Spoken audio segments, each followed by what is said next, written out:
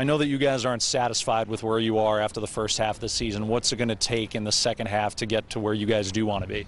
Just come out and start off hot. We need to get to a good start. Unfortunately, we really didn't the first half. So if we come out and get started with a better start, I think we'll be able to make a push for the second half.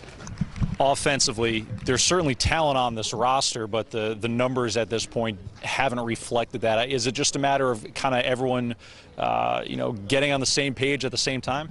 Just a matter of putting it together. Exactly. I mean, same time would be perfect timing. We need to have that definitely. We haven't. Some innings we get one hit and then not another hit until the 8th inning. So, I mean, we definitely need to get back-to-back hits in big situations when runners on, do a better job of getting them in.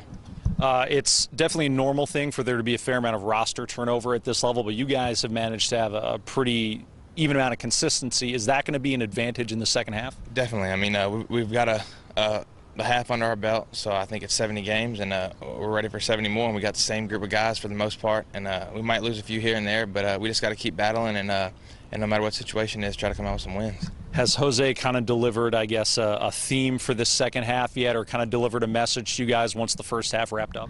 When it wrapped up, he said that we definitely need to have a better half. I mean, we need to come out and start off better, and I mean, that's really all he said, but I'm sure he'll have something to say after the practice today.